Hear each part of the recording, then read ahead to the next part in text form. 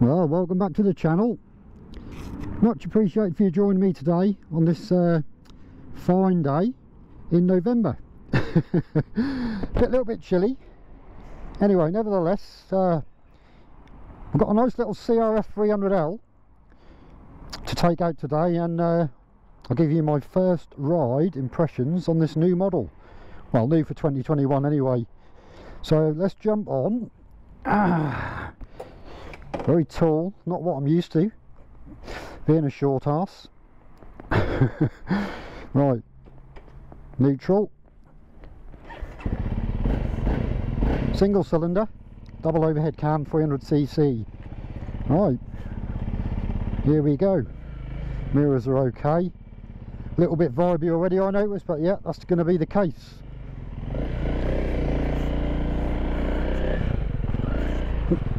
Straight out, no issues. Oh, also looks like we've got a green light ahead of us.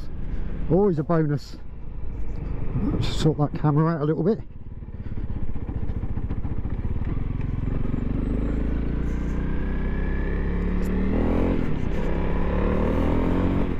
Just going to warm the bike up a little. So I've only just jumped on, so if you're interested in this machine, then stay tuned. And what I'll do is I'll pull over in a bit and I'll give you a thorough walk round of the bike, run through all the specs in the usual way.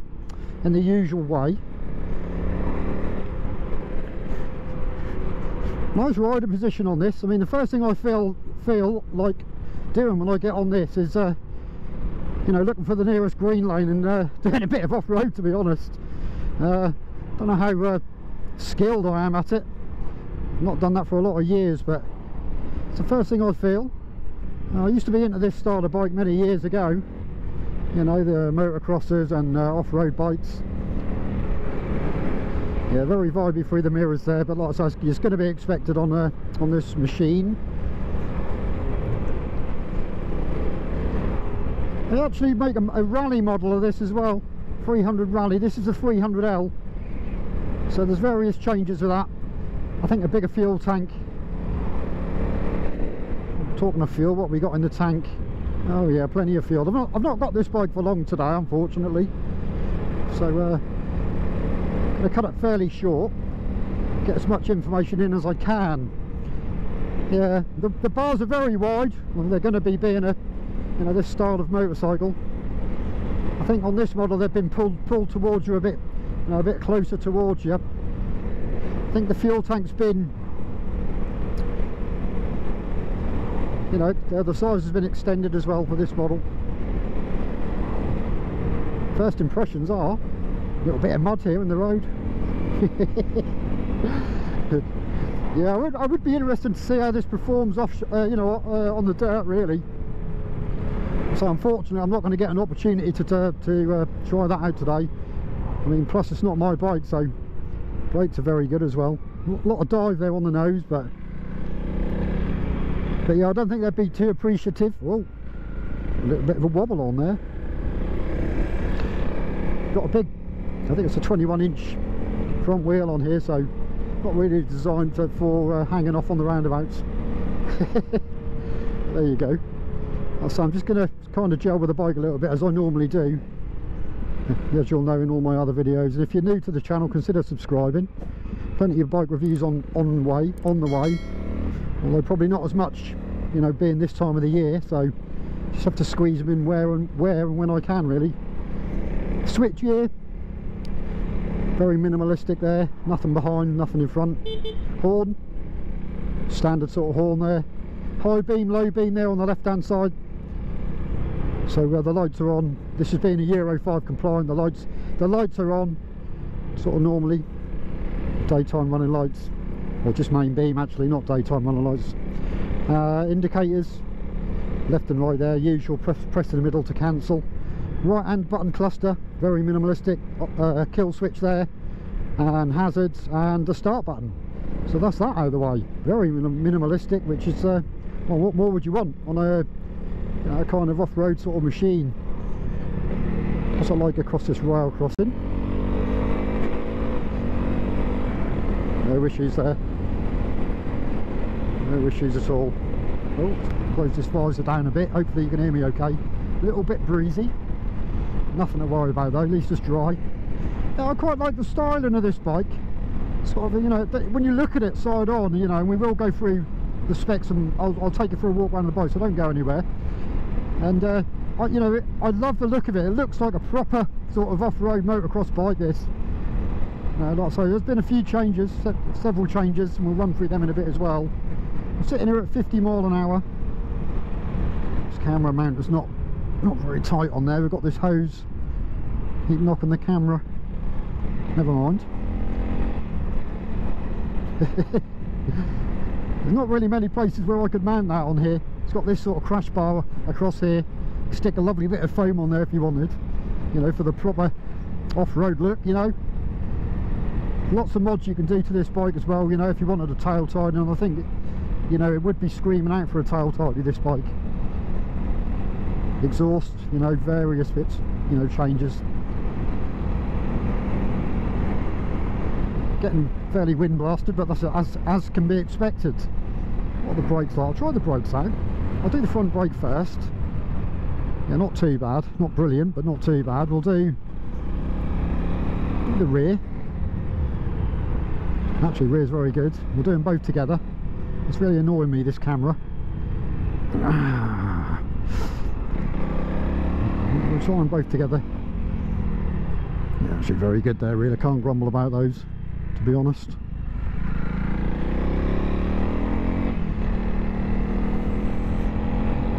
Gearbox, very nice, 6-speed. It's also got the torque assist clutch, I think, as well, so I think 20% lighter feel on the clutch lever there, and it is very light on the clutch. Very, very light on the clutch. Little button there I just noticed. It says you can disable the ABS for off-road.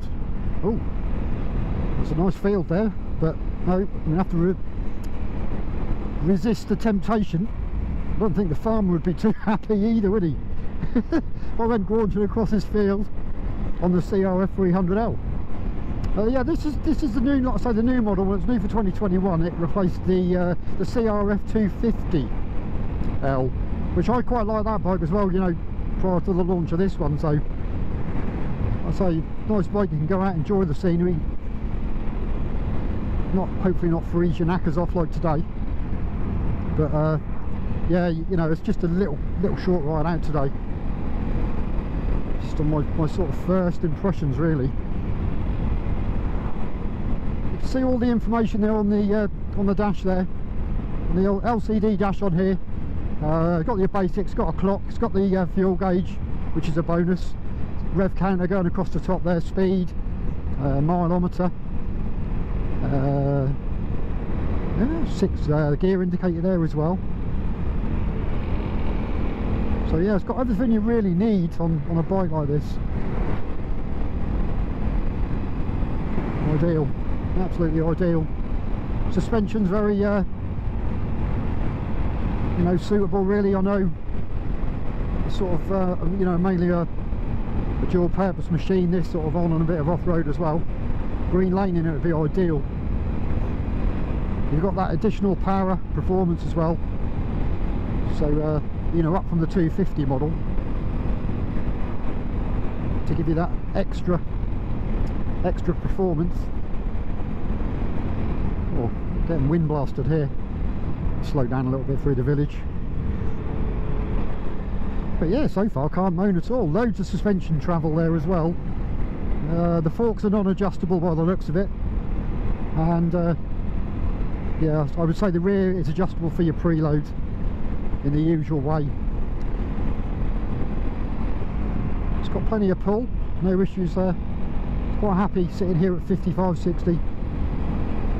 So I'm not going to go too mad, it's not my bike. And what's the mileage? Yeah, it's only done 950 miles, so you've got to go a little bit easy, you know, with these bikes. It's got a lot of mud on the road here.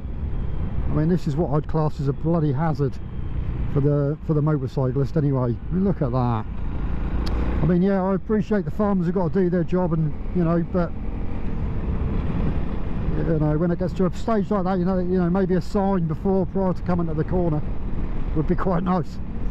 You know, you don't want to go shiny side down, especially on a bike that is not my bike, you know. Yeah, the brakes are reasonable. I think it's it's a single disc on the front, and obviously single disc on the rear. Twin pot on the front and a single pot on the rear.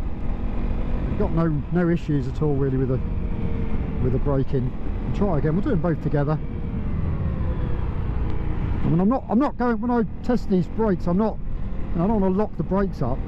I shouldn't do that anyway, what with the ABS, but got to go a little bit easy really. We'll probably make a nice wheelie machine this. We'll take a right here. Actually no, we'll go straight on. So I haven't got long anyway with this, so again, there's lots of mud in the road, big puddles, just need to be aware of that.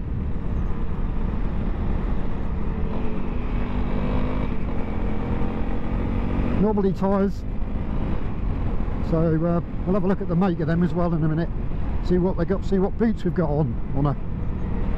Just pull over just up here, around the corner, and I'll give you a thorough walk around of the machine and run through the specs, the specifications. I'm quite enjoying this ride today, although like I say, it's a bit nippy around the ghoulies. But you know, nice to be out nevertheless. I'm not such a wonderful machine. Yeah, get yourself out to your local dealer, get yourself a test ride on one. We'll pull over just here on the right, indicator on, out of the way.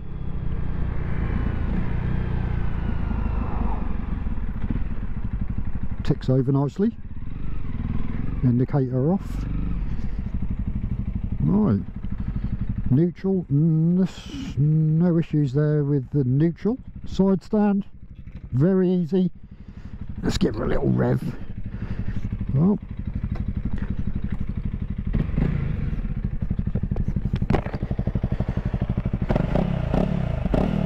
sounds quite meaty, that does actually.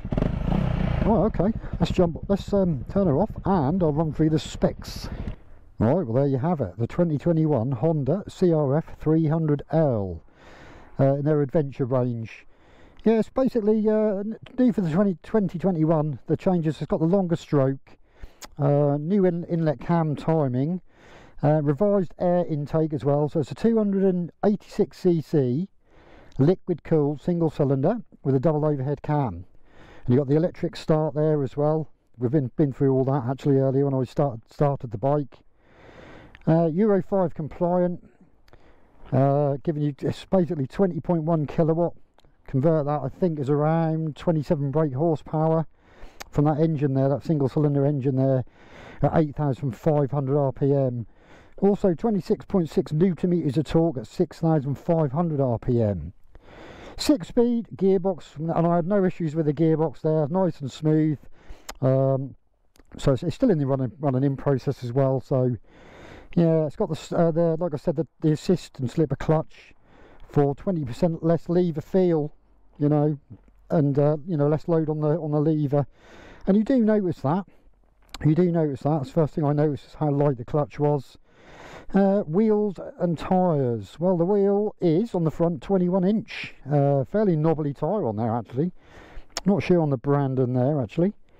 Yeah, GP21F trials. Yeah, I'm not sure actually. Let's have a look. Yeah, IRC by the look of that. Anyway, moving on. I diverse. So the rear wheel is an 18-inch rear wheel there. Again, nice knobbly tyre on there. I don't know how they'd perform, you know, off-road. Brakes, front brakes, 296mm. Funny number that, but there you go. So one of those wavy discs. Oh, I'm out of breath. Yeah, it's one of those wavy discs, 3.5mm thickness, with a twin pot caliper. Rear brakes, 220mm. Wavy disc again, with 4.5mm thickness there, and a single pot caliper on the rear. Wheelbase, it's got a wheelbase of 1,455mm, it's claiming a lighter chassis as well on this model, so yeah, very nice. You definitely need a tail tidy on there as well, I would say. Tidy that right up. Yeah, the handlebars as well actually on this model have been pulled back slightly, and it's got lower foot pegs as well. There's actually no rubber in the foot pegs there, so I don't know if you'd probably might maybe eliminate some of the vibration there if you did have the rubber.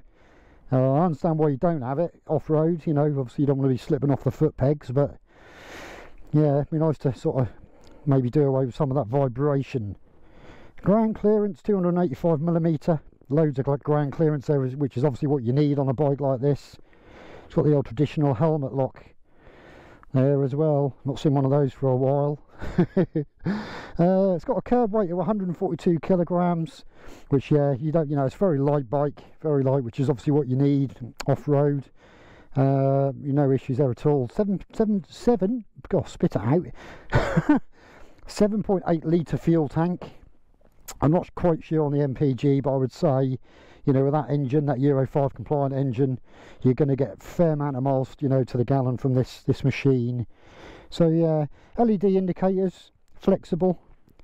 So you obviously, you don't want to be kicking them off when you sort of swing your leg over the bike. What else can I tell you? Positive, easy to read LCD display. We'll turn that on. Actually, we've already looked at that when we were riding the bike. So yeah, it's very easy to see. No issues with that at all. The actual price of the bike is coming in as all this information is according to the Honda website. So the price of the bike on this model is £5,149. That's for the CRF300L, and they do, like I say, they do the Honda CRF300 Rally, which, you know, personally myself, I prefer the look of this. You know, this is more up my street anyway, but that's my personal preference anyway. That's coming at £6,099 according to the website. So yeah, overall, very nice looking bike. I mean, I do love that. Look, you know, it's my kind of, I don't know, it takes me back to my youth a little bit, you know, with the off-road bikes, and you know, very nice. Right, I think we should jump back on and ride some more. Glasses are steaming up here now.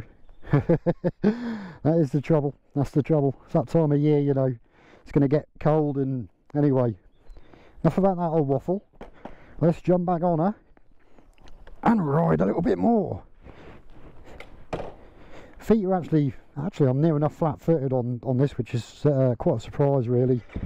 Starts up, springs into life, no problems. Turning circle, very good, that, very good. Little bit of feathering of the clutch there to control the machine. Take a left here, we'll go back this way. So I would like to take this, it'd be nice to sort of take on a green lane. Let's close this visor up, see what she's like, you know, on a bit of dirt, which is, you know, probably where this bike is, you know, in its element. I can't really comment on that because I don't know, but certainly no issues on the road.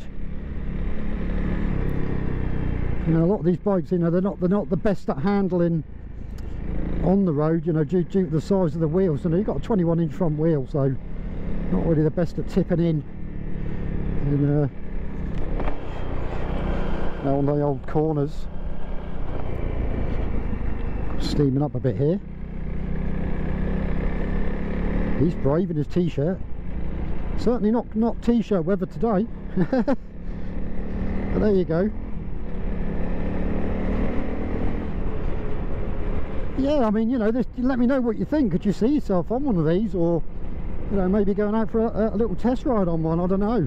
Do you own one? Let me know. Let me know you're getting on with it. I'm interested to know. You know, I'll try and reply to all the comments best, you know, when I can. Sometimes it's difficult. You know, there's a lot of comments. That car just went straight through that puddle there. Jesus, that poor lad on that moped, he probably just got soaked. Oh dear, not the smallest of puddles. That bloke on that moped's probably swearing. Another guy in shorts. Jesus, just looking makes me feel cold. just looking at that. We'll go a different route on the way back. We'll go a little bit, you know, some windy roads just ahead. Let's see how she performs on them. Yeah, nice and comfortable. I mean, you know, the seat is a little bit hard, but very narrow bike, you know, although you've got the height, you know, the height of the bike, because it's so narrow, you know, your feet, you can, you know, I mean, I'm 5'7", I'll get my feet on the deck, no problem. It's quite nice, you know, you can see over the top of the cars, and not the big Range Rover, but being so high up on the bike, you get a good bit of visibility ahead on the old Nationals.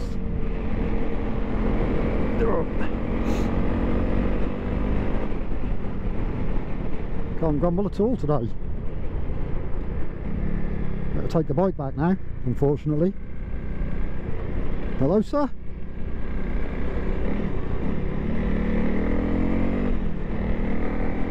Well, it's been a nice little ride out anyway.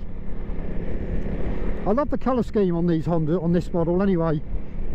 The Honda colours, very nice. You know, it's your personal preference, but you know, I think this model that it only comes in those colours anyway. So, oh, going for an overtake manoeuvre.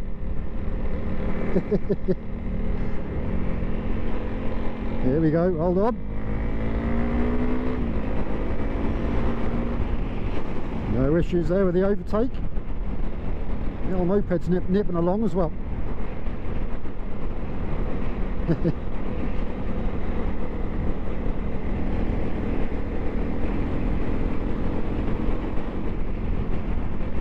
Another good thing about this model is, you know, the service intervals, and you know, the engine is bulletproof. You know, they're very, very low maintenance.